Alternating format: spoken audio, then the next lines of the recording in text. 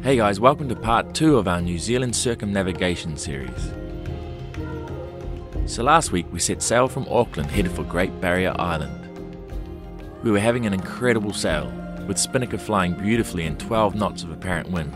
I wish every sail was like this. When all of a sudden, disaster struck. The whole bow's come up. What? The tack line of the spinnaker ripped the deck completely away from the hull, leaving a gaping hole straight into the boat.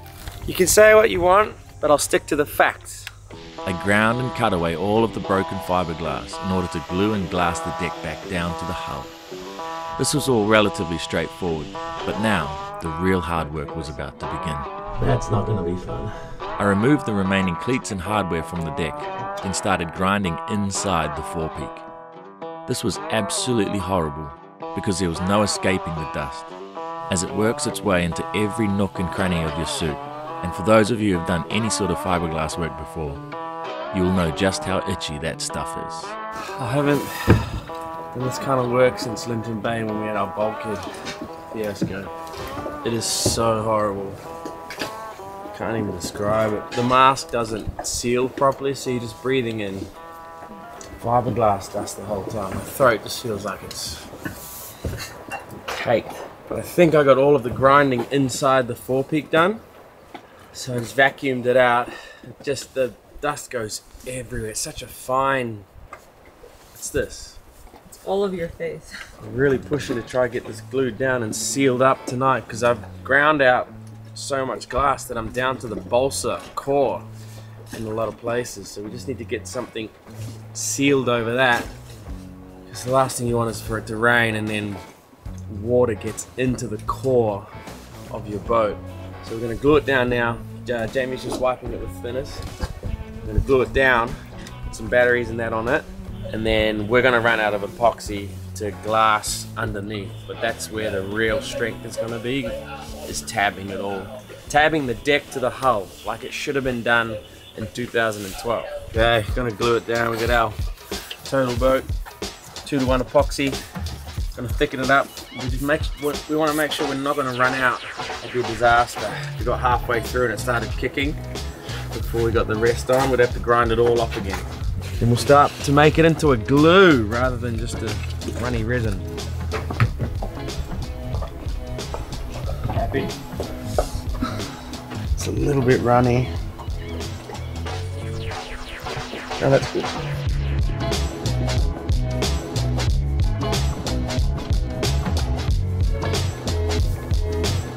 Yeah, it's made contact everywhere. We're just going to put epoxy over all of this. Again, the idea is to seal it. I think that's enough for today. What a day. I did a story on Instagram saying, I wish every sail was like this. Literally the last corner as we're coming into the wharf. Rip the bow off the boat. But, that's how she goes sometimes. As long as you know how to fix shit, it's not necessarily a showstopper. Alright, we're taking a day off from fiberglass work. That was absolute torture last night. I haven't worked like that since Panama when we were rebuilding the bulkheads. Grinding inside a small space is one of the worst things imaginable. The first mask I was wearing wasn't a good fit, so glass was getting in. So now my throat just feels like it's lined with fiberglass. Anyway, we're gonna take Bob and Liz and the chosen one to my parents' house. The sun's just about coming out. I want to see their reaction because they've heard about this place for so long. It means obviously so much to me. So now I get to share it with them. I'll just take you down to the bay here so you get to see Schooner Bay. Yeah, man. Schooner Bay! That's beautiful. I want to get a picture. Yeah, I could be real comfortable just coming down here, hanging out, having a beer. You look like a natural. I feel like a natural. Looks great. Pretty cool, huh? It's very cool. So it's super low tide right now. This is the boat shed that one of our neighbours built for anyone in the community to use. Sort of the community takes care of itself. This is the epitome of the Great Barrier Way. Complete trust in the community to respect each other's property, and what goes around comes around. Schooner Bay. Love it. Including this letterbox. Built by hand. including the bridge. Including the bridge. Every piece of gravel you see down here, you went and got with his own truck. This is where we used to wash. This is it. This was our bath. We had no water for a while until we tapped into this creek. This creek comes from the top of the hill. It's like a spring, and that's what all the fresh water for the property. And then we supply the neighbors' houses as well. So Dad just taught himself how to build this, and he's had trucks and all sorts of shit drive over it. Right here, Grant McRae, 1998. Ones like this, putting these in place, it's outright dangerous. Where did he find it? He had a 4-ton digger. They were all up and down the creek here.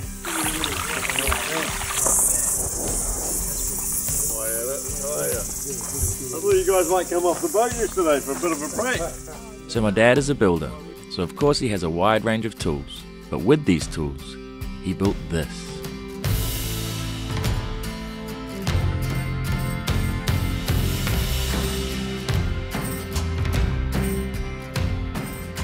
This house was 40 years in the making, and both my brother and I chipped in to get it done over the years as well. Dad used mostly swamp kauri that he had milled decades ago to build here. Look at this. Yeah. And the house overlooks the bay all the way over to the Coromandel Peninsula. Wow. This view will never get old.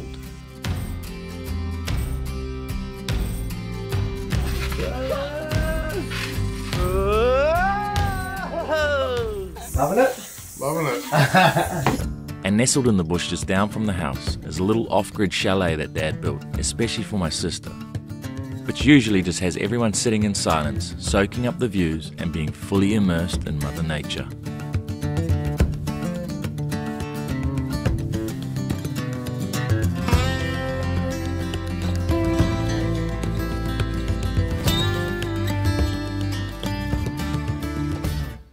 By the way, this is cured super solid.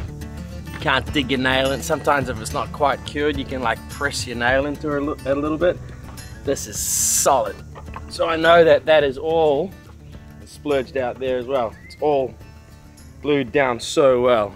So it's already probably stronger than it was, but we're gonna put fiberglass reinforcement under that whole bow area so that won't rip out again. It was an absolute perler of a day, and I had the whole family on board, so the plan was to go fishing for the day. If I look up, where are we going? Whoa! It wasn't long until we caught a yellowtail kingfish, which are beautiful eating. First kingy. It's got to be 75 centimeters long. Beauty. Fishy, fish, yeah, fish, fish, fish, woo, fish, fish, fish, hey. That's old country call there. We're having a little bit of a dialing in process now. We've lost 3 gears so far.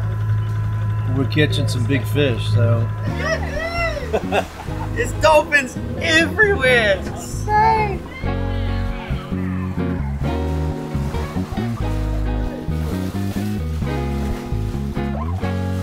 Wow.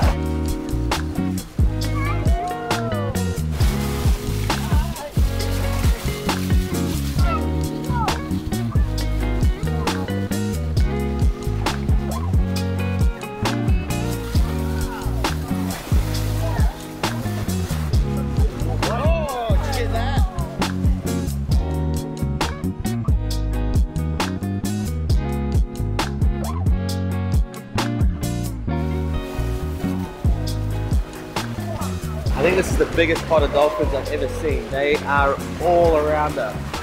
There's probably 10 of them under the boat right now. So we're right over the spot. Comes up to 60 feet. We're right over it now. So what we're going for here is New Zealand red snapper. That's gonna be good. They are plentiful here, like the chicken of the sea, but they have to be 30 centimeters or 11.8 inches to be kept. That's the first fish I've caught on Parlay. And the best part is that they are absolutely delicious. There we go. Great barrier, eh? Coming through with the goods. Grant's actually put his rod back. Oh! Nah, nearly. How's that look bigger, Brett? Yeah, that looks a lot bigger. I'll tie my fingers so you can't see it. No, you do it. I don't want to lose it. No, No, you no. know, You do it, Grant. No, It's no, for no, you. That's real fucking. It's cheating. That is pathetic. This is cheating. Took the rod off a 72-year-old. Steal the glory. Whoa! Oh, it is a big one. Well done. Put your finger in there. Jamie, hold it up, Jamie. Oh! Come on, Jamie. Oh, you're good. That's a stitch up. We caught enough fish to last the whole family for a week, including sashimi for lunch. So we called it a day and motor sailed back to the anchorage. Family time had been short and sweet, and the plan was to sail up to the other end of Great Barrier the next day, then continue on our circumnavigation of New Zealand. We had 2,000 miles to do in the next 2 months, so we had a lot of miles to cover. So today we're going to the famous Smokehouse Bay. It's a bay basically set aside for cruisers or boaters. Anyone who comes over here, they've got the pizza oven and a smoker there, and it's just a really communal place for anyone that's on the water. So to be honest, I've never been there myself. Now I got a boat, I'm gonna go there. And Mum and Dad had so much fun yesterday that they've come along as well. But so I don't have to bring them all the way back. They've got my brother's little tinny. It's called a Staby craft. Maybe I'll give you guys a little tour of it. It's freaking awesome, man. It's so solid, super light, and just bulletproof. Morning, guys. Just making our pizza dough. Apparently this little guy here is gonna make 2 12-inch pizzas. So Katie just found this ancient relic in the drawer. It looks a little suspect. Yeah, apparently expired some time ago. 2 years ago, everyone had a little taste. Junko Bob approved, so we're keeping it. They're all going on about it, but they've been eating it for the last 3 years because I keep topping up the little mustard jar with it. But we bought that the first Pacific crossing we were meant to do before the bulkheads broke. So they don't know what they're eating around here.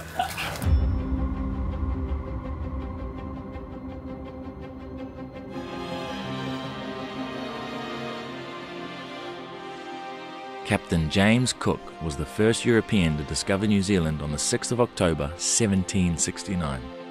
He drew accurate and really detailed maps of New Zealand and actually sailed his boat through this very pass called the Man-o-War Passage. In fact, he named the island Great Barrier for the shelter and protection it provides the Hauraki Gulf. The Māori name for Great Barrier is Aotea, and there is a rich Polynesian history here which dates back even way before Captain James Cook. This is Smokehouse Bay. This is a bay that's been basically donated to all the boaters here, and it works off like a donation policy. You go and you use the facilities. There's like freshwater tubs for doing your laundry, there's clotheslines, we'll go take you over there. That's what she was waiting on. Step it up, Bobbio. Yeah. A bit more. Oh, my back heel. So cool. Welcome aboard. Look, there's fresh water here. Oh, baby. Sounding a bit rough. It just breaks. That's the coolest thing I've ever seen. So you heat the water. It's an actual bathhouse. Yeah, she's got a wetback on the fire out there to heat the water. Oh, a bathtub. Oh my god. Mrs. Brown's boys. Yeah. She's Mrs. Brown. That's her. She. That's hilarious. I've now been living at sea for 16 years, and I've never ever come across anything as wholesome for the boating community as this. Built purely out of the generosity of the locals. Ovens, stoves, barbecues donated for anyone and everyone to use for zero monetary gain. The whole facility is based on honesty and consideration for others, where even the firewood is chopped up by anyone volunteering to do so for others. It made me very proud that a place like this can exist on Aotea and be so well looked after and cared for by everyone. And she goes. This place was built by Eric Webster and his many friends, apparently. This is the Great Barrier and the sailing community spirit all in one right here. Did our part. If you come here, chuck a couple of bucks in here. Help Webster's friends and family. I'm gonna smoke that kingfish that we got yesterday.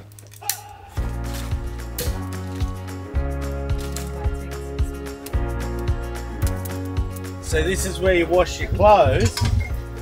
And they've got the old, I guess you whack her in. What? And then, that rings them. Brings them out. What? Unfortunately, I remember seeing those.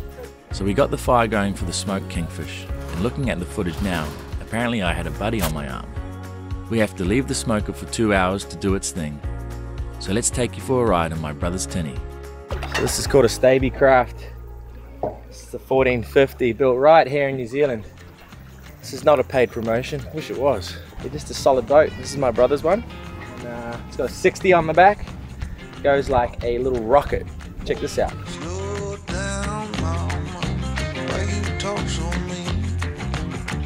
Good Lord, Nashville, it ain't what it seems. Got nice clothes, late night shows, boogie down at the bar, fiddle tunes and homemade booze, but it always goes too far. Shooting pool, crack a jack, take off now and don't look back, but hey, don't you wanna play?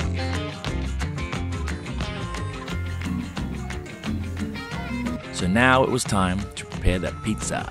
Hold on, sugar, why you look so sad? Come on now, mama, ain't nothing here so bad. Good job, numero uno.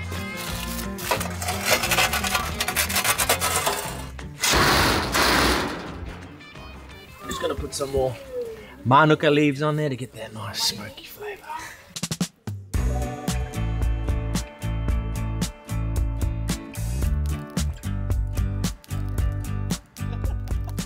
What's this one for? Just gonna heat up this. There's a hot water cylinder in here. It's got a wet back on this fireplace. And then we could have a hot bath or a hot shower with fresh spring water. It all seems to be coming from up in the mountain somewhere and sort of just filling up. Got it going, and it's not gonna take too long. So we have about 1, 2, 3, 4 separate fires going on right now. This place is just so cool. It almost reminds me of like outback Canada, maybe Quebec. A little taste of home here in New Zealand. And the smell is so rich. It's like a eucalyptus almost that they're burning. So it's a really cool experience. I'm glad we came here. A lot of juice. Look at the juice on top. Oh boy. Hey guys, this is my first pizza dough ever in my adulthood. And it fell apart. Yeah, I know. Mmm, Get a plate. so good. Is it? Yes. All right, it's been just over 2 hours. Let's have a look-ski.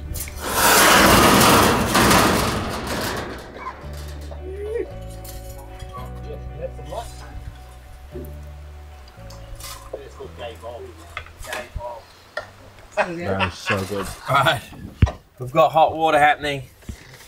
There you go. Get out of here. It was such a nice few days with the family. Sailing around the world is amazing, but there is something very special about being home.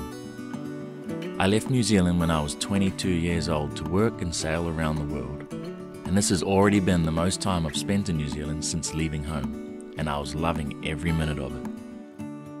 Make sure you subscribe and join us again next Sunday, where we will head north on our quest to sail around the whole of Aotearoa, New Zealand.